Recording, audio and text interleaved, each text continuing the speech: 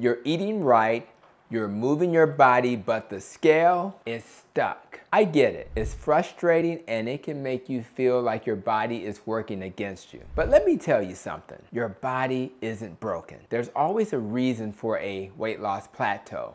And today I'm going to help you find it and fix it. And please stick around because at the end, I'll reveal the one thing most people do that actually makes the plateau worse. If you're ready to break through, let's get into it. And for those of you who are new to my channel, I'm Dr. Tony Hampton, a board-certified obesity and family medicine doc. And I'm on a mission to help you achieve metabolic health. And if you've been doing everything right but your weight won't budge, don't worry, this is completely normal. Your body is designed for survival, not weight loss. When you lose weight, your metabolism adjusts. It slows down, it increases your hunger hormones. And as crazy as this may sound, it even makes you move less without realizing it. But here's the good news. You can outsmart your body's stall tactics. Today we're gonna go through 10 of the most common reasons why weight loss plateaus happen and exactly how to fix them. So let's go. But before we get into solutions, let's talk about why your weight has stopped moving. Your metabolism adapts because when you eat fewer calories, your body lowers energy output, trying to conserve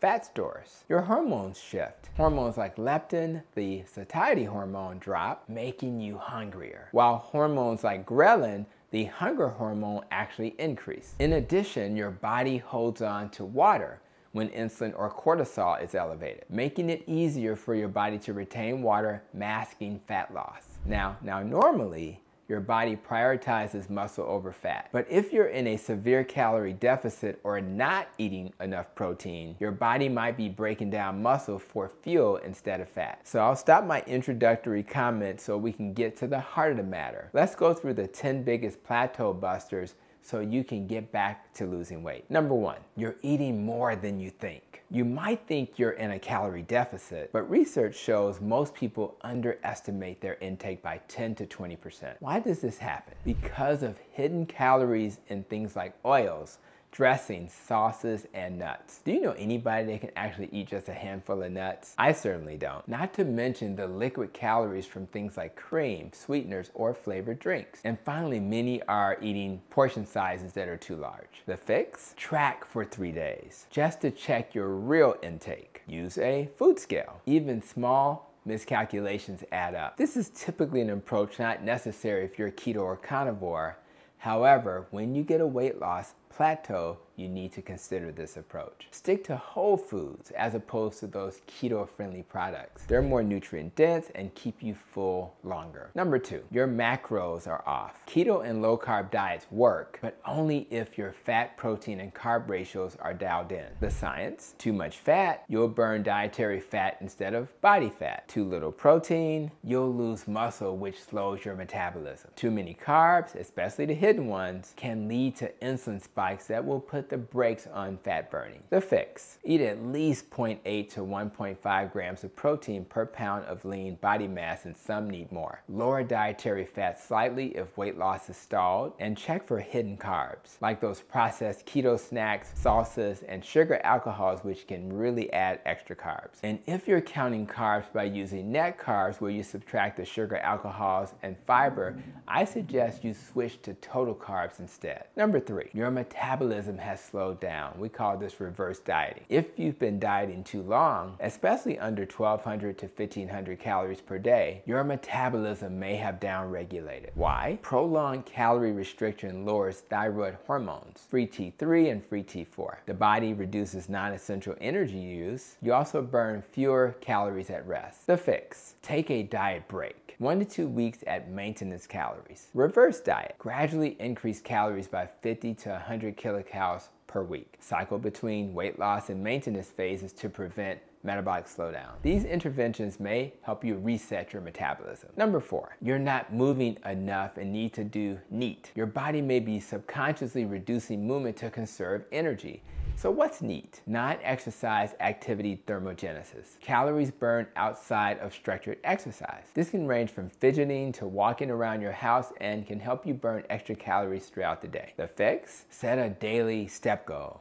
Aim for 7,000 to 10,000 steps. Stand up every hour. Sitting for long periods can definitely slow calorie burn. Increase movement in small ways. Take stairs, pace while on calls, and do household chores actively. Number 5, you're not lifting weights. Muscle burns more calories at rest than fat. If you're losing muscle instead of fat, your metabolism slows down. The science? Every pound of muscle burns 6 to 10 calories per day at rest. Resistance training increases insulin sensitivity and helps burn more fat. To simplify what I just said, just know this: the more muscle you have, the more calories you'll burn. The fix? Strength train 2 to 3 times per week. Compound movements like squats, deadlifts, and presses. Prioritize progressive overload, meaning increase weight or reps over time. Focus on protein timing. Eat protein after workouts to maximize muscle growth. Number 6, you're holding onto water weight. If the scale isn't moving but the clothes fit better, you might be losing fat but holding water. Common causes include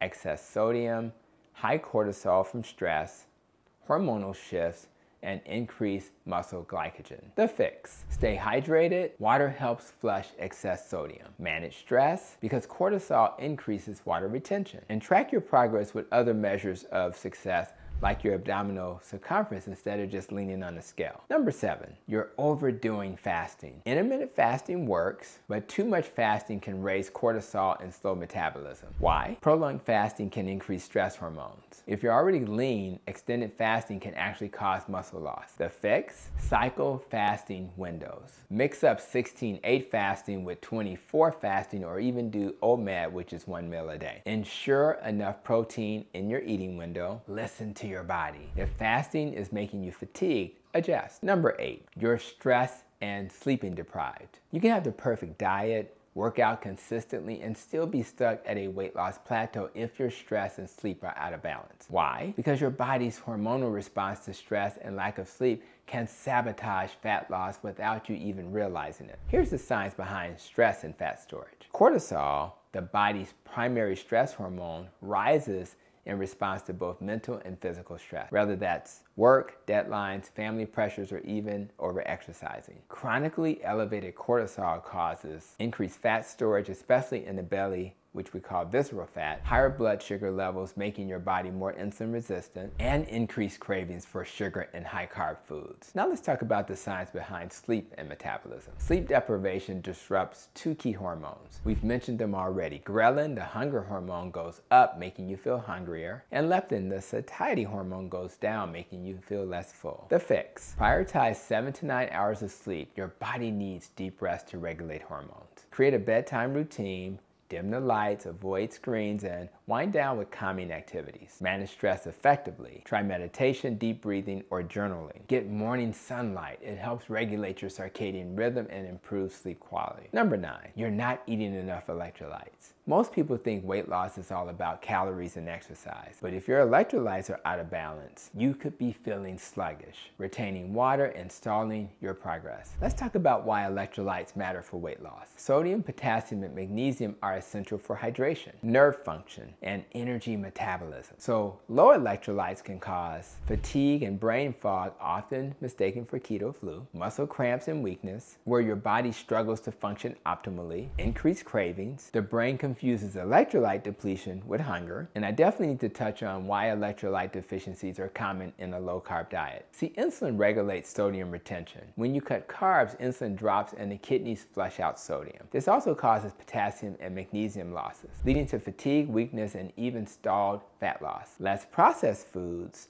equals less sodium intake, and if you're not adding salt back, you might become deficient. And believe it or not, magnesium is required for over 300 enzymatic reactions, including insulin regulation and metabolism. A deficiency can increase stress hormones and make fat loss harder. The fix? Make sure to add salt to your meals. If you're eating whole unprocessed food, you might need 2,000 to 5,000 milligrams of sodium daily. Increase potassium intake. Avocados, meat, salmon, and leafy greens are great sources. Supplement with magnesium. Many people are deficient. 300 to 400 milligrams per day can help. And consider electrolytes. I personally use Keto Chow Salty, and I'll have a link in the video notes. So if you're feeling tired, weak, or struggling to lose weight, an electrolyte imbalance could be the missing link. Fix this and you'll feel and look much better. Number 10, the number one mistake that keeps you stuck. Most people panic and quit when the scale doesn't move. Fat loss isn't instant. It's happening behind the scenes. So here are the key takeaways. Weight loss is not linear. Trust the process. Focus on habits, not just the scale, and give changes at least 2 weeks before adjusting again. I am so happy that you made it to the end of the video. And I know this video didn't deal with every single weight loss plateau cause, which is why I need you to share any additional tips you may have in the video comments. And if this video helped you, like and subscribe, hit that bell, and do me one more favor. Share in the comments what your biggest weight loss struggle is. And while you're here, check out one of the videos on the screen so you can continue learning how to achieve metabolic health. Thanks for coming, and I can't wait to see you in my next video.